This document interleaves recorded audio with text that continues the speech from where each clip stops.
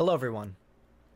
Throughout the end of my junior year, it was suggested for me to begin thinking about what I would like to create while taking the AP Studio class. I went about it by talking to my friends, whom were enrolled in the class at that time.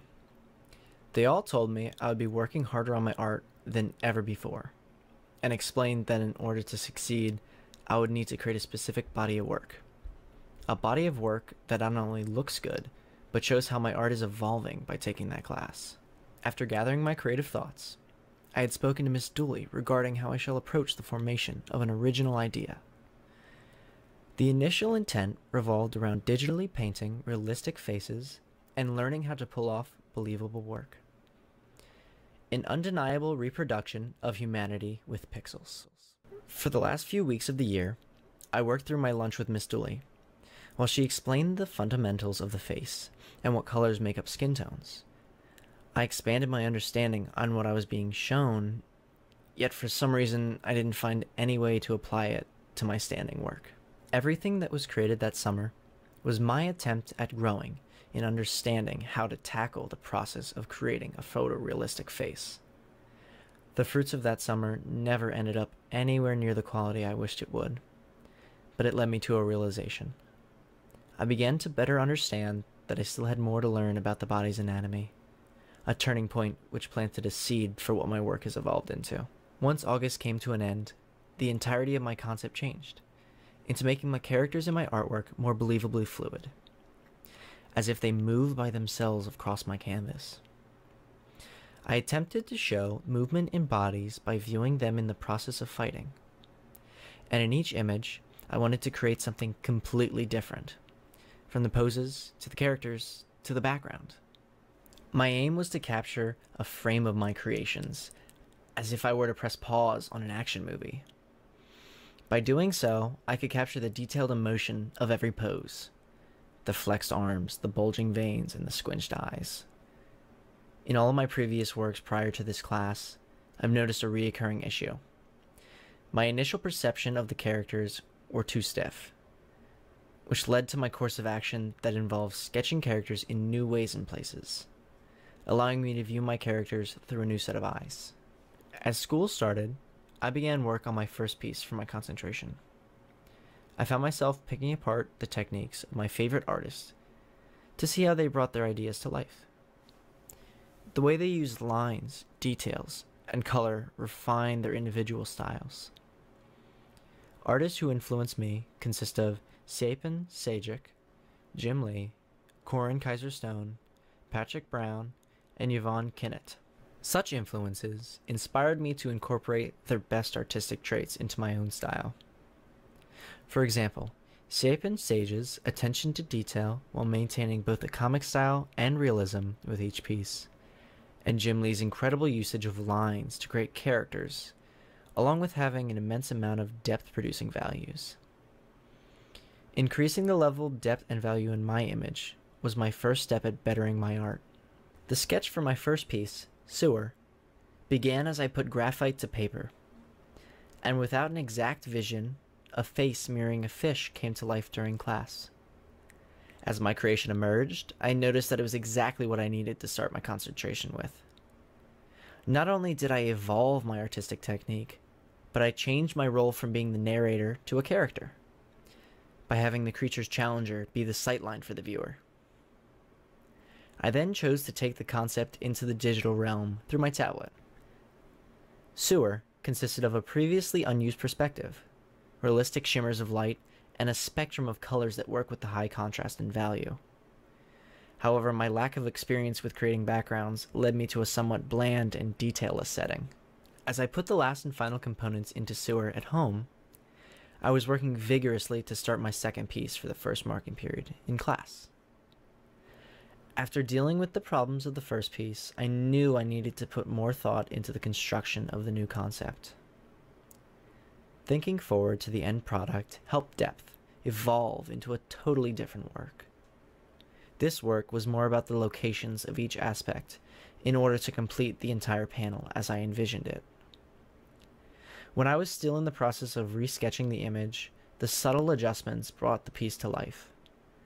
After completing multiple sketches during class, I felt it was time to take it to its final stage. As it went from page to file, I knew that everything I was aiming for as far as increasing my skill and technique was coming to fruition. Now looking at all of my pieces together, I see depth as my greatest disappointment in all of my concentration. And yet, I still learned from it and felt comfortable when it was finished. I know that even if I were to take that piece and single it out from my others, it would still be as thought-provoking and as eye-catching as the rest. Like all my pieces, I believe they all work off each other, showing my evolution through the year. But separate, they're still as strong. After the marking period ended, the realization that the time it took to complete 2 pieces would be the same time given to conceptualize, design, and create 4 more entirely different works of art, I knew I had to take a leap. And I did exactly that. Even before our class took a break to admire a week-long study on the band Rush, I was rushing to start my next image. I decided to take a different approach by asking Dalton and Dimitra to pose for me as I create the mental groundwork to begin my next illustration. Reference photos were taken from different angles to ensure that the chosen perspective would be exactly replicated. For this drawing, I didn't feel the need to sketch a concept on paper or in class. Instead, I went straight to the digital reconstruction of my vision. This piece really hit a turning point in terms of detail for me. I used my normal program, Paint Tool Sai, to create the outlines of the characters and fill in the base colors. But for the first time in my concentration, I used Photoshop to add specific cracks in broken glass and dirt and scuffing on the costumes. I felt this added a different layer to my art. Working at home on window building really helped me as I could sketch my next work, Breach, during school. I felt obligated to create something based off of the rough idea I put out, Ninja jumping down on a guard from a roof. Although this would be interesting, it was too bland. I decided on having a weapon be the focal point, almost to where the camera was attached to it, and then I built the rest from that. A Kokutetsu Shogi, in my mind, was the best weapon to use, as it is a knife that's whipped around on a rope, so it's flying through the air at all times. We've been told to make each piece better than the last. I knew I had to create something that would enthrall the viewer to look at each piece for a certain aspect that was lacking in any of my others. I was also hesitant to make the angle of the drawing on such a tilt, thinking it would be seen as incorrect, like if someone were to perceive the building to be falling, which it wasn't. The background was difficult to conceptualize. I had many ideas for what I wanted, but since the characters would be in a dojo, stories off the ground, it was a visionary complication. Especially because I wanted to incorporate the beautiful Asian architecture. Over 12 hours went primarily into the conceptual creation of the background, and another 20 just to get the perspective correct and complete the outline for only the buildings. I couldn't be happier with how it turned out, and it's one of my favorite things I've ever created. All of my work at that time represented fighting in the physical sense. I wanted to think outside the proverbial box. Splash, for me, expressed that even though my concentration was narrowed down to its simplest components, it still could be shown in so many ways. You just have to look for them. I think that's what I found so interesting about working within the limits of a concentration. You have to base everything you do upon one focus in your art, and yet there's so much you can do in those bounds. The conflict that I chose to convey with Splash was in the vein of one fighting for survival. Instantly, the idea came to me. I wanted something territorial threatening someone's existence, and them attempting to defend their life. The best part is, it's one of the ways you can look at it. You can see it from the perspective of the man, or you can see it from the sharks. Either the shark could be attacking the individual, or he's been hunting the shark. It depends solely on the spectator's judgment. I also aspired to create emotion through the background and color, and have it as such a vibrantly peaceful clash, just like the man and the fish. When our class took a day to have a discussion on the use of selfies and why we believe them to be appropriate at the National September 11th Memorial Museum, an idea sparked. After being at a loss of creativity for my last illustration of the second marking period, I asked Dalton and Dimitra to pose once again for me. I wasn't really sure what I wanted to show exactly, but I knew I wanted it to be through the perspective of a selfie. To have the girl as the focal point, showing off her immense concealed strength, was something I liked showing, because of how Dimitra had so much fun knowing it was going to look like she was kicking some serious ass. I tried to show that in the piece with the smile on the character's face, and having her in the control of the outcome of whether or not the fight were to end in mere seconds, or if it were to continue by taking him out of the way of the subway car. Within periods, I didn't have any exact concise plan on what I wanted or how I wanted it to look. For the third, I really wanted to put a lot of effort into the reason why they were fighting and who each one was. Another obstacle I had to overcome was my time. I realized that I wanted a piece that had an abundance of characters. At this point, I'm going to talk while showing a time lapse of the creation of my biggest work and talk over it so you can see how I do what I do. Just in the concept stages, I ended up with an entire backstory towards each character and why they look the way they do and the reason for them all being in one place fighting. At that moment, I was aware that I had to scrap the other ideas I had for that marking period to create one massive piece that took longer to make than all of the other previous ones put together. I was expecting to make around 14 pieces by the end of this year. Although I haven't reached that number, I know I succeeded in ways that I think we all have. Restraint had me in its grips from start to finish at around 200 hours.